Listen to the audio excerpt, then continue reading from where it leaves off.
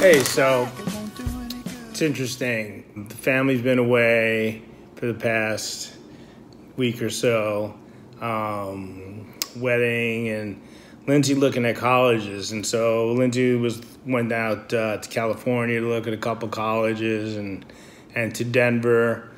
So they took a bunch of extra time to tour a bunch of campuses on the West Coast, and they're flying back from Denver today. Lindsay's a senior this year, and so she's going into college. It's crazy. I feel blessed to be here, to be able to see her graduate this year. When I first found out of my diagnosis, one of the things I was worried about was even seeing her graduating high school, and so I'm doing great.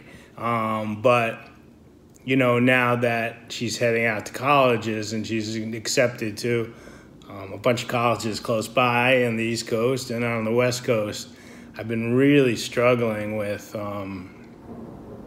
wanting her to stay close by, stay on, at least the Amtrak line between Boston and D.C., somewhere in between. There's so many millions of amazing schools. Her mom and I have never really given her any, we always let her find her own path and do what she wanted. And, we were set to kind of put our foot down and say, we don't want you far away because of, my health. We wanted you to be closer to home.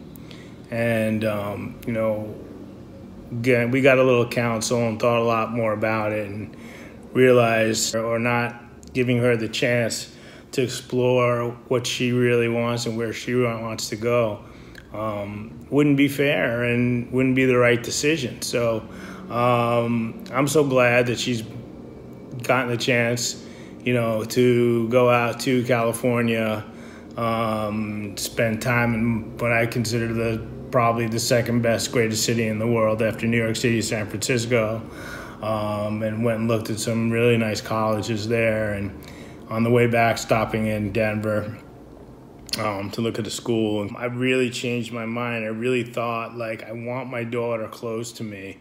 My son goes to school in Philadelphia, and he's home at the drop of a hat within 2 hours, and I love that.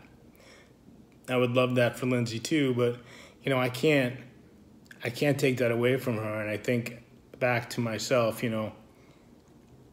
I did so much of the things and the great, wonderful things that I did in my life were because I let myself follow my dreams and follow things that I wanted to do and live life,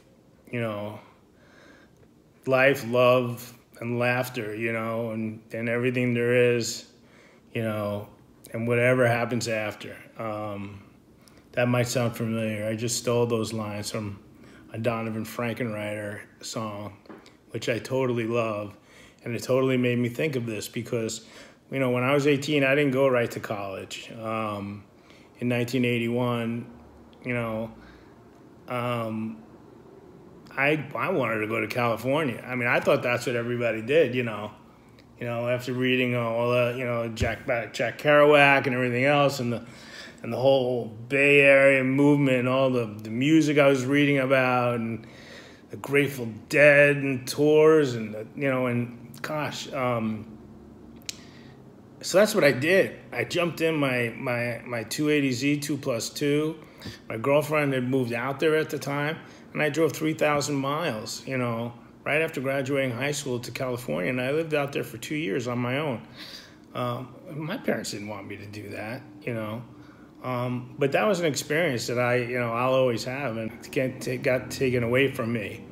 And there have been so many things like that, and I really believe that we all need to experience that.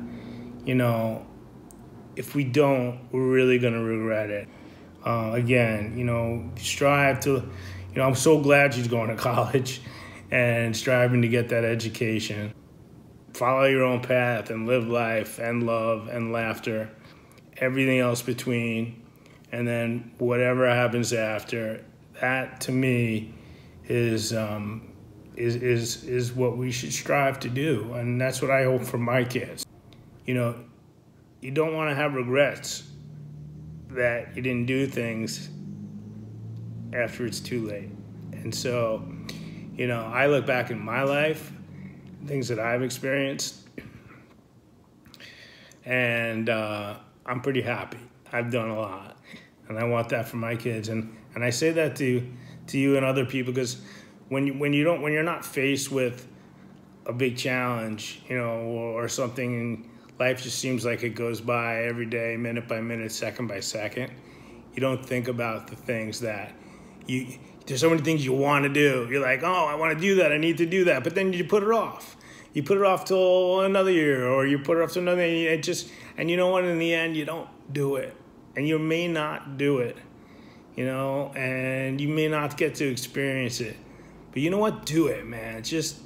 There's nothing else more important than just to follow your gut sometimes, experience life to the fullest, visit all the wonders of the world if you can, every state park, take long drives, jump out of an airplane. I mean, that's not for me, but, you know, other things are, whatever it is for you. And for Lindsay, I hope you pick the college of your dreams and you make of it whatever you're going to make of it. And I'm going to be happy no matter where you go, you know, and you'll always be there with me. And I can't wait to see Lindsay and see what she thinks about these schools on the West Coast, and see what she chooses for whatever comes next in the next chapter of her life. And whatever it's going to be, I'm going to be so proud of her and so happy for her, as I am with Ryan right now. Just my message to everyone, man, find that way to live your life. Fill yourself with laughter. Fill yourself with love. Whatever happens after, it's going to be hopefully the greatest thing you'll ever have even dreamed of doing. So anyway, that's just my little spiel for a Wednesday. And I'll talk to you guys soon. Take care.